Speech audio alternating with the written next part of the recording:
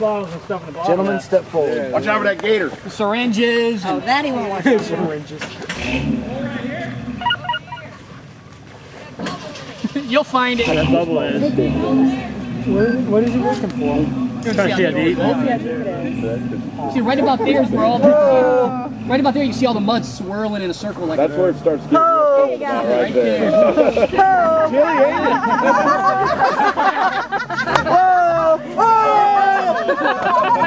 Stay right. Stay right. Might as well stay there and grab cable.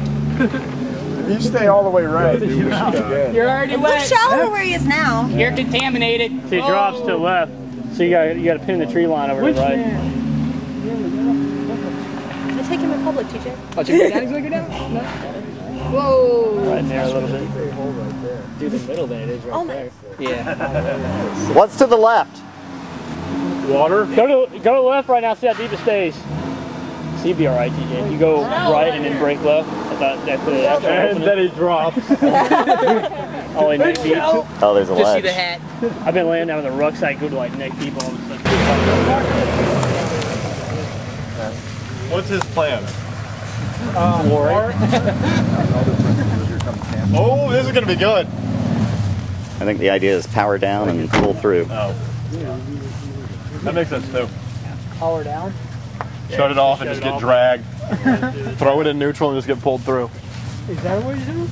Probably that way the stuff's not turning, so it won't. It's not gonna that water. There's less chance of water getting in stuff.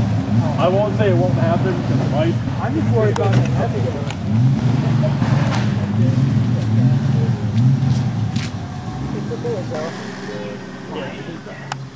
I went with 35 tons. I had 14 gears already in it, and I had 30 gears on it.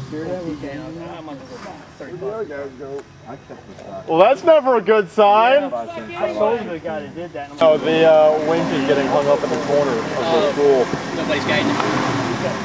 No, the wife was.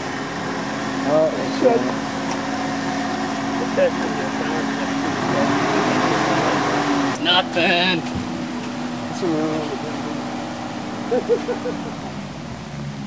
Come on, man, it's Florida. I know, I know, man. The weather changes like the wind blows.